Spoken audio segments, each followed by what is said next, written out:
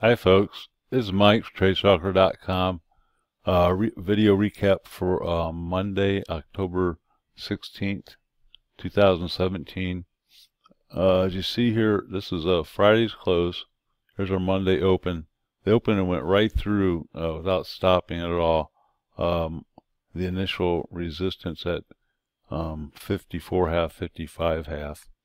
And after a tiny pullback here, just under 55 half, they ran up. This is like a 20-minute run up to just one tick under our first major area, 58, and it stopped at 57 3/4, and then had this doji bar here for an entry on the short side.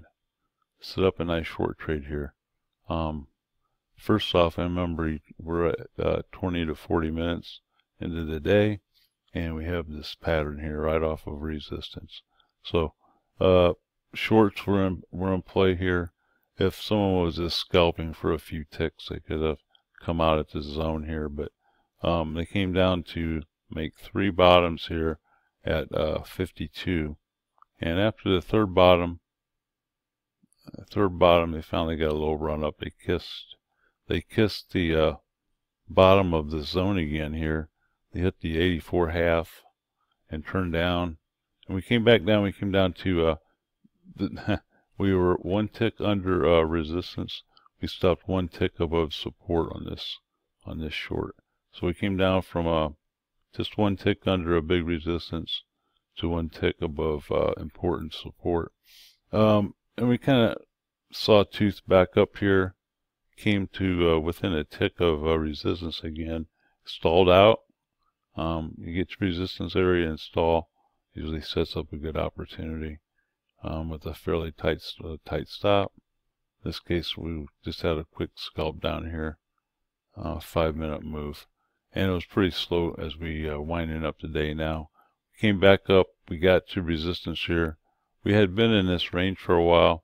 I told the guys at the end of the day we had to break here and hold to get a run up into the close, and here was our break and our hold here of 54 half area. Popped up, and looks like we're going to close right around the top side of this zone here. So that was today's trading here, folks. We got a lot of economic data coming out this week. It should help with the volatility. It's quite low at the moment, and tends to lead to higher periods of volatility to follow. So be on alert for more volatility this week. And hope you had a good trading day today. And come join us at tradestalker.com. And have a great day tomorrow. Take care.